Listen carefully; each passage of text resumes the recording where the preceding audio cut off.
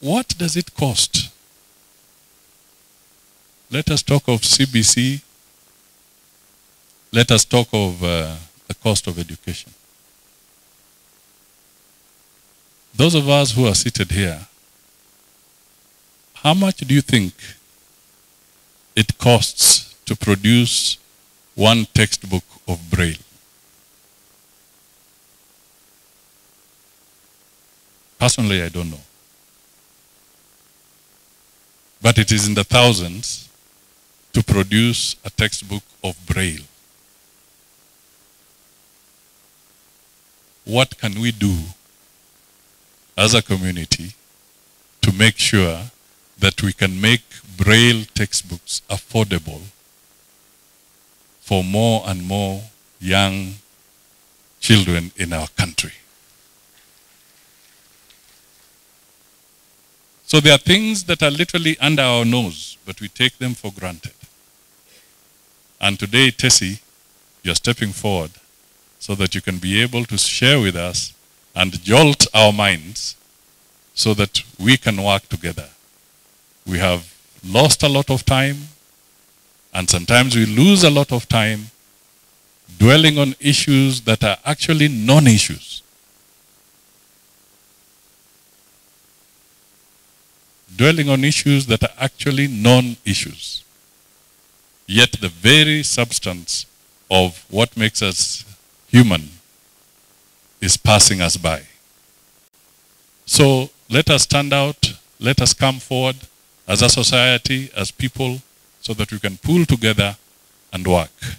And personally, Tessie, I'm very proud that you're stepping out and coming out forcefully so that you can, in your own way, complement other efforts, not necessarily mine, but other efforts by other Kenyans in helping and supporting our society.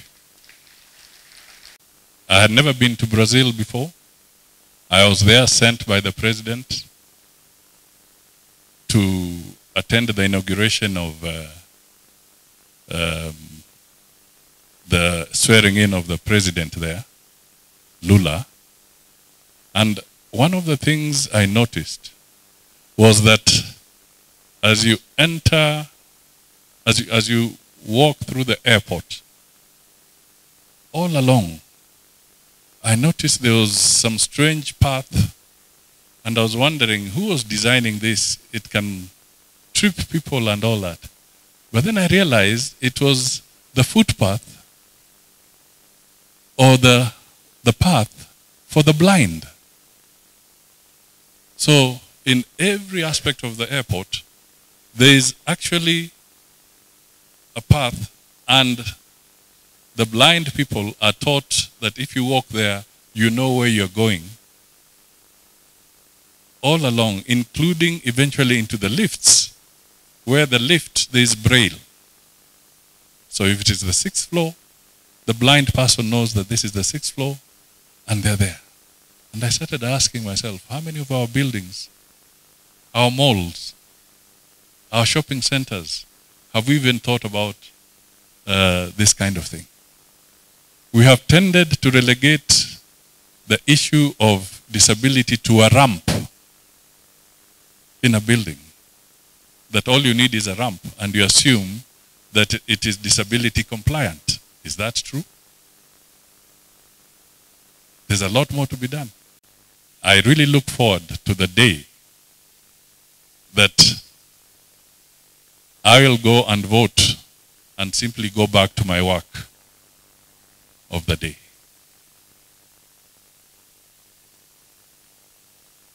There are some countries, even if it is a general election, you'll not know that there's a general election. They vote and they continue with their activities.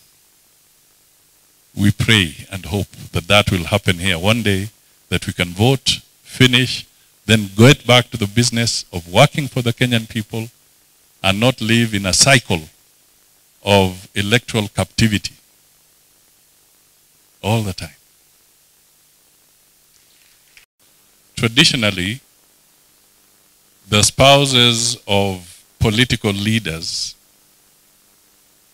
have always been relegated to one corner and told that you should only appear when there's a ceremony, and appear and say nothing, and appear and do nothing. Now we are living in a world where that cannot work anymore.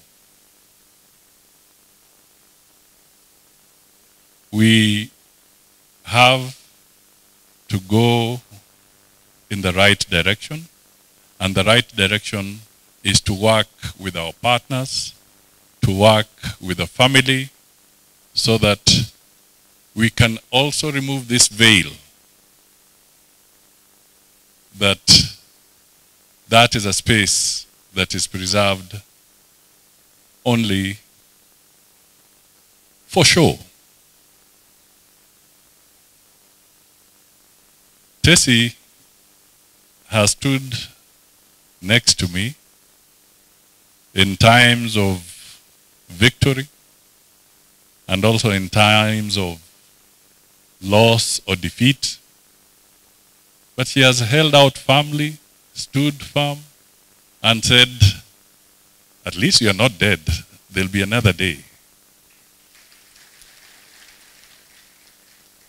And this is what has kept us going.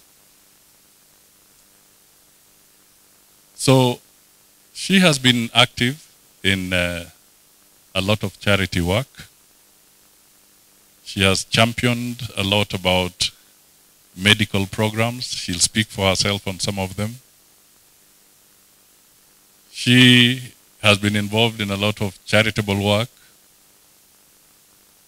She has paid medical expenses for many, many people, especially cancer victims, whether it is at Kenyatta Hospital or elsewhere. I know she has been at it. Sometimes I've even asked her, where are you getting the money? And she says, my initiative and my talks to other people is enabling me to do that. Ushiriki wema, in simpler terms, simply means sharing goodness. Ushiriki wema's 5-year plan of action includes, but is not limited to, the complete renovation of a school in Western Province of hearing impaired children. This is a co-ed boarding school in Western Kenya, serving about 500 pupils. For lack of a better word, the school is poor. They hardly have anything, and it is a boarding school. So it is one of my initiatives to ensure that the entire school is renovated and the children are equipped with all the equipment that they require to make themselves participate in society and to grow into beings who are dignified and can share the same experience to those who are coming behind them. I also will undertake pediatric childcare through the equipping of infant incubators to hospitals across the country. Why did I pick that? In August 2021, we went to the Mwai Kibaki Referral Hospital, which is the Kenyatta National Hospital in Nyeri, and I donated only one incubator. And surprisingly, the whole hospital was happy. They did not, this is a referral hospital, they did not have a single incubator. If a referral hospital cannot have a single incubator, you can imagine what our pediatric wards countrywide are like. So that is something else I've taken upon me, and I hope you will assist in that particular activity.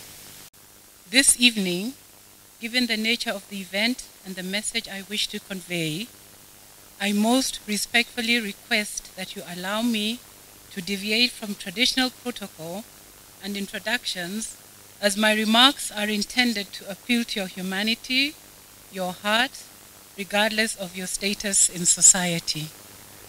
Dear friends and distinguished guests, it is with great pleasure and a deep sense of gratitude that I welcome you all here today to celebrate the inauguration of the office of the spouse to the Prime Cabinet Secretary of the Republic of Kenya.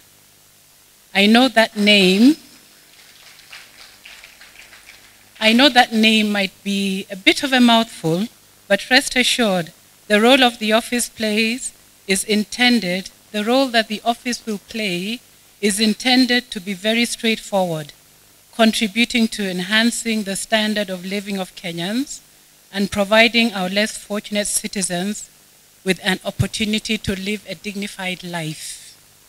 I am therefore humbled and honored to stand before you all today, as it is an immense privilege to serve the people of this country and to represent and be part of the strong, passionate, and resilient women who serve the nation of Kenya and its citizens in various capacities, like our Madam CS.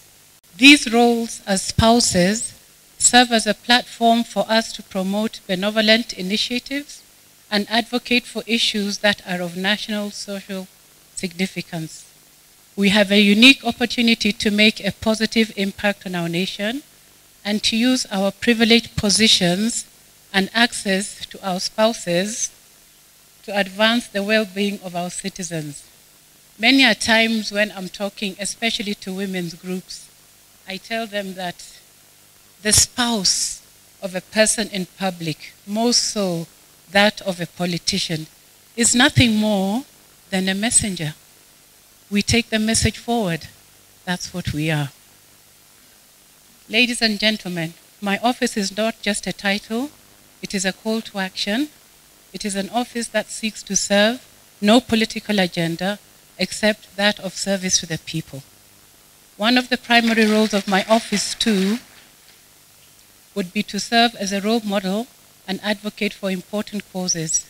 I aim to bring attention to issues that are not always in the spotlight and to use my voice to effect positive change by establishing initiatives and tirelessly championing causes that matter to our country and her citizens, especially the vulnerable persons within us, by advancing causes that bring dignity to persons living with disability and the elderly, maternal and child health care, protection of the environment for the purpose of food security. I shall work with organizations that share the same values and principles. I plan to ensure that those who need help the most are not forgotten, and I intend to inspire others to get involved and create a ripple effect that reaches far beyond the immediate beneficiaries of such initiatives. Last but not least, because of where my dear husband sits, lobbying on legislation to favor the physically disabled. And in a nutshell, it is a census of, we will be requesting the government, you are the government sitting here today, to do a census of all physically disabled people in the country of Kenya. For only then can you make legislation that will favor them if you have statistics. As we gather here today, I would like to take a moment to talk about the importance of patriotism. Patriotism is the love and loyalty that we have towards our nation.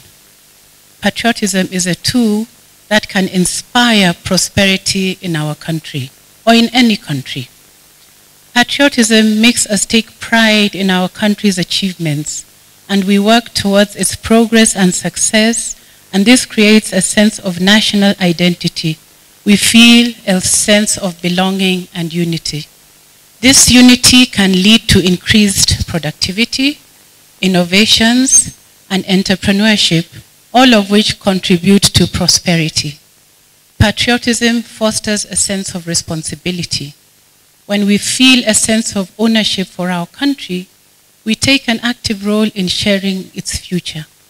We take responsibility for our actions and contribute towards the common good.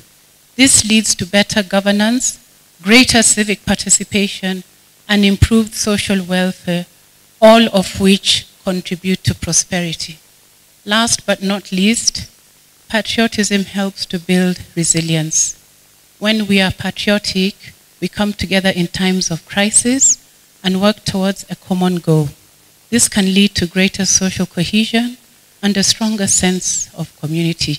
As I said, it is my hope that as we raise awareness about these important issues and support communities that are dealing with these challenges, we will also inspire fellow citizens to volunteer their time and resources. This might involve volunteering at local charities and community organizations, providing financial or legal assistance to those in need, and working with local leaders to develop and implement programs that support the community. By highlighting the importance of volunteerism and showcasing the work of volunteers across the country, we can inspire others to get involved and make a difference in their local communities. It is my sincere hope that through this office, my team and I will be able to promote positive social change and contribute to improving the lives of the citizens of Kenya. To our guests from beyond our borders, I do acknowledge that this planet does not belong to Kenya exclusively. We share our earth with others. Accordingly, in addition to our domestic work, we hope to foster positive international and regional relations in the national interest through our activities. When an office is created, there's always the question, what will this office look like? What will it serve? What will it achieve? But the one thing that underwrites this kind of an office and the commitments that were shared to us is that Balozi wa Familia has chosen to step out of herself, to step out of her immediate family, to make a difference to the Kenyan community. What does this mean for us? I believe it means that when an individual steps up this way, it allows each and every one of us to step out of ourselves and bring the greatest expression to our community. So thank you for giving us this opportunity.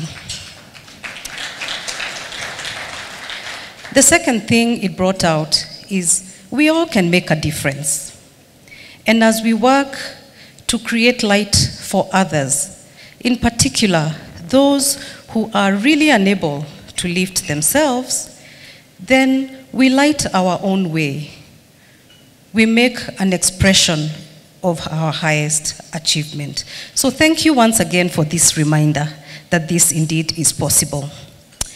So going to the cause and to the reasons, children, families, the elderly in the community, and persons with disabilities, our hope, our expression, and our wish is that your office would connect and promote the well-being of Kenyan citizens, that your office would be like a sunflower, so that even on the darkest days, this, your commitment that you have shared, it would enable them to stand tall and find the sunlight that we all need. So congratulations, Your Excellency, and we wish you the very best. Thank you. Enhancing health and emphasis on maternal and child health care, this country has seen a remarkable trajectory over the last 20 years in reducing what were very high rates of maternal and infant mortality. We were together, Excellency, when we just recently launched the new Demographic and Health Survey. And that was one of the shining things that came out of that over 20 years, those rates have halved. They've halved, but they haven't disappeared. And there is still a great deal of work to do to get us the rest of the way. And I'm very excited that you'll be leading us in that. First of all, by focusing on the lives of children and families. Mr. Rao, you stole my line that children are the future, but that's true, right? This is the future of the country, and if we don't serve our children well, and we don't support our families well, then the country will have no future. Get it right, and the country's future is bright. So Balozi wa Familia is I think, an honor that you will have well earned.